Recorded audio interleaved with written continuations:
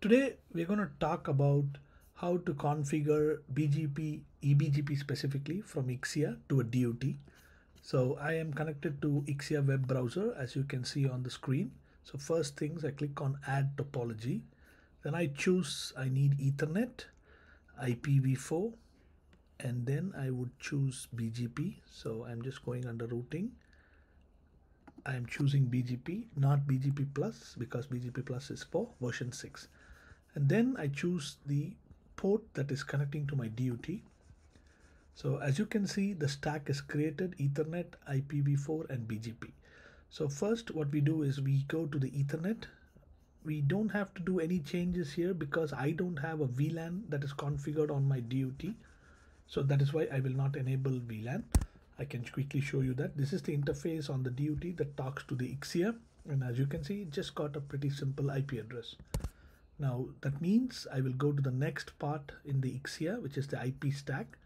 Here, the first things I do is I update my subnet, and I know my address for the IXIA is going to be 20.20.20.2 because the DOT is 1.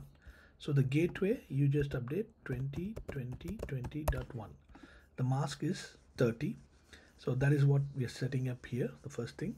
Then under BGP, if we go to BGP, we have to choose a few things. So for that, if you look at the DOT, I am trying to establish an eBGP session with type external. In this example, it is a Juniper router. The configs are representing a Juniper. So I'm telling neighbor is .2, which is the IXIA, and the peer AS is 100. So on the IXIA, so first thing what we do is we already have the local address as 2020.2, which is picked up from the IP configuration. The DOT, we will just give the DOT address 20.20.20.1, which we know is the DOT's address. It should get reflected here. The type, you have to choose external. So local AS is the AS number that we have on the IXIA, which is configured on the Juniper as peer AS, as you see here. So I've set it to 200. I don't want 4-byte AS in this case, so I'm not going to change much on that. BFD is not something I'm using in this example, so that's pretty much what you need from the BGP point of view. Now, if you want to add a route information that is to be sent by the IXIA, so once the BGP is formed, you may want some routes to be sent. So again, you click on the topology, and there, if you click on the plus sign, you have something called as add network group.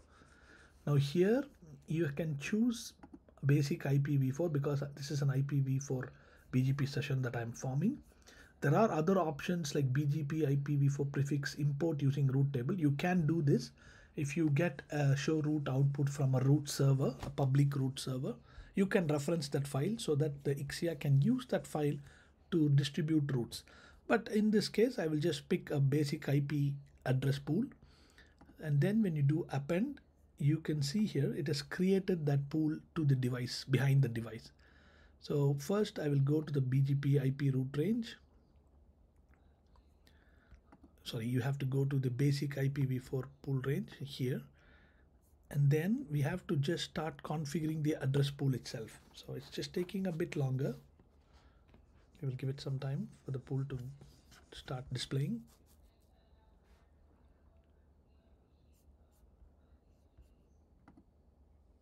It might take a while sometimes, but should display. Okay, there we go. It's just taking a bit longer, but it should be there.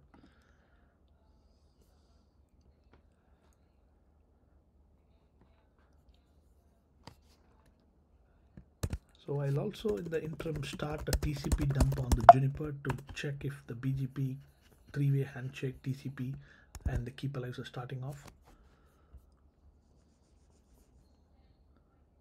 Still, I don't seem to get a response from the IXIA, so let me just give it a few more seconds.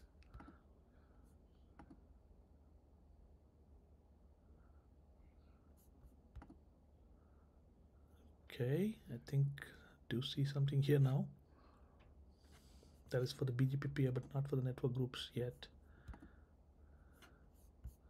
Okay, I'll try to refresh the screen to see if it makes a difference.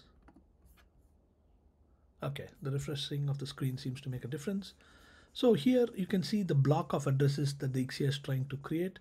So if I say the address count as 100, so I just need 100 addresses starting off from 200.10/24, it will just start sending those addresses to this last value because I've said I need 100 prefixes to be advertised.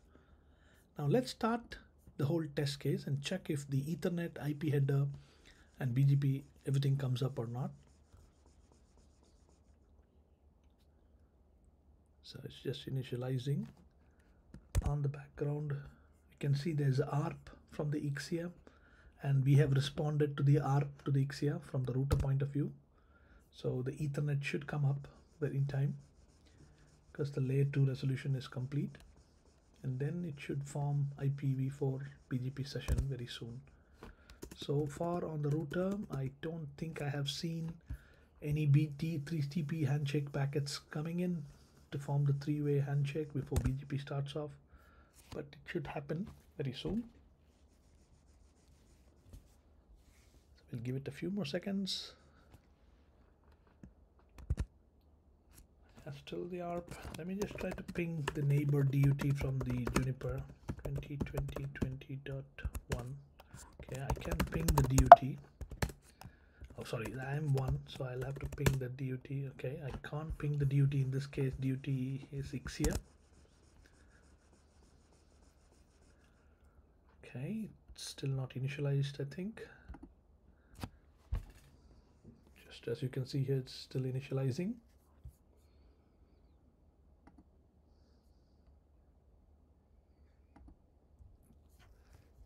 This usually should start turning up to resolved. So once it's resolved, that means it's got the MAC address resolution through ARP entry, and then BGP should start off. So I think it's slowly saying starting IPv4.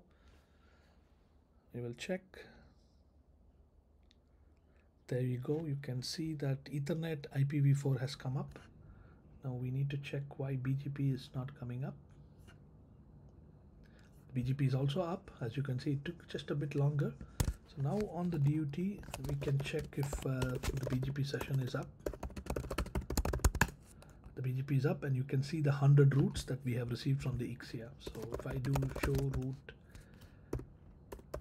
receive protocol BGP, and if I give the neighbor address, you can see all the prefixes that I wanted till the last prefix is advertised by the IXIA with its AS number included in the attribute. Hope this was useful. Bye for now.